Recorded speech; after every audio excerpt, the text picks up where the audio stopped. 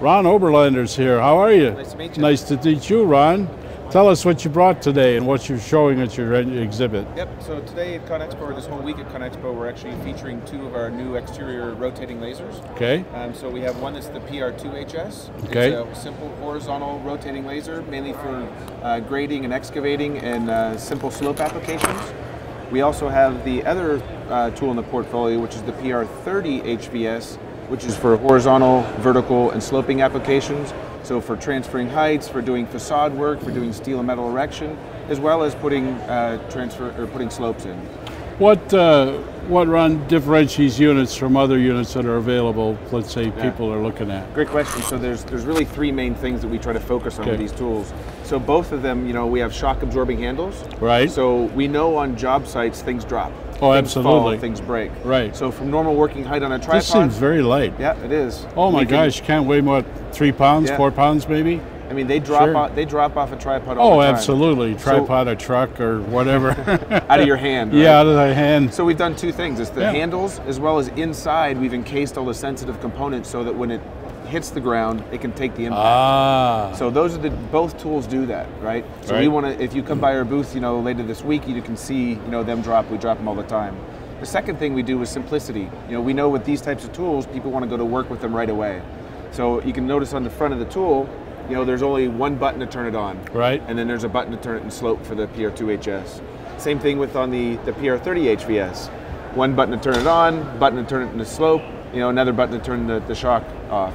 They're very easy to use. We want people to, pick them up right away. And the last thing is actually productivity.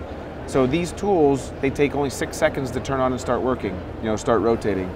Most other tools, on the market that are rotating lasers, they take anywhere from 20 to 25 seconds to start rotating. So we have those three key features with these.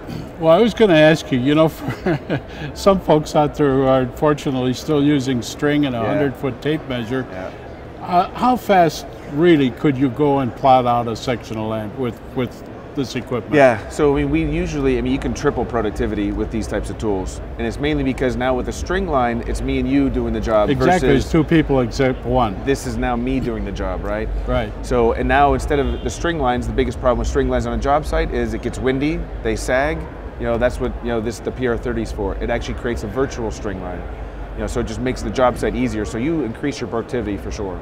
Absolutely. Well, it's very interesting to see all of this new technology coming aboard, and are there other pieces of equipment that you brought to the show this year, that Hilti brought to the show? Yeah, we have a few other products that are complementary to the rotating lasers, and we have optical total stations, so robotic total station, mechanical total stations.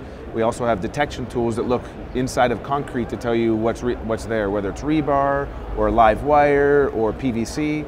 So we have the whole portfolio of the measuring tools, as well as our combis and breakers and cordless tools, that we do on the whole portfolio for these types of customers. Absolutely. Ron, thank you very much. Great, Ron Oberlander with Hilti Products, and a couple of the new Hilti Pulse Power operations for helping you get around that site much quicker and doing your job and receiving the benefits of all these fine products. Thanks a lot. Appreciate you stopping by.